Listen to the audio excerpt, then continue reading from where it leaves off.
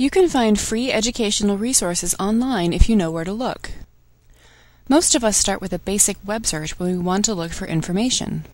But if you rely only on the results from a web search, you'll only skim the surface. In a basic web search, some of the best websites are buried underneath a sea of popular, well-known sites. But if you search smartly, you can discover television and media sites, academic materials, and national repositories, all of which offer free materials such as streaming video, course readings and lectures, photographs and historical documents, and much more. Television programs from the Public Broadcasting Service and from many cable channels are available to stream online.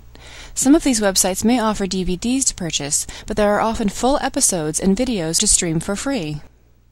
To find these, simply use the word video and the name of the show, channel, or network you wish to search for.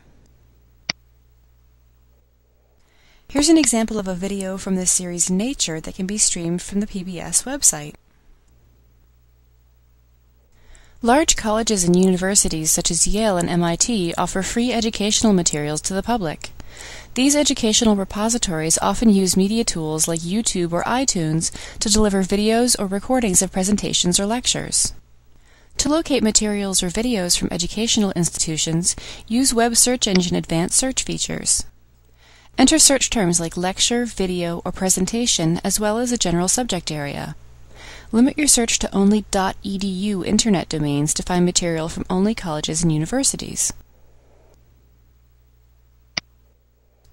Here's an example of a series of video lectures on biodiversity from Harvard University.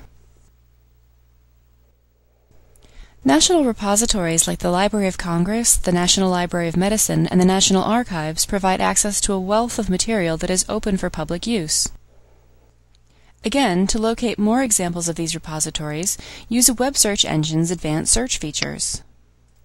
For health information, enter search words like treatment, research, diagnosis, or a specific disease, disorder, or medical term. For historical or archival materials, enter search terms like history, photographs, archives, or a specific document or time period. Limit your search to only .gov internet domains to find material from national repositories. Here are some examples from Medline Plus and from the National Archives website. Finally, don't forget about local resources such as Vermont Public Television, the University of Vermont, the Vermont Historical Society, the Vermont Department of Libraries, and your local public library.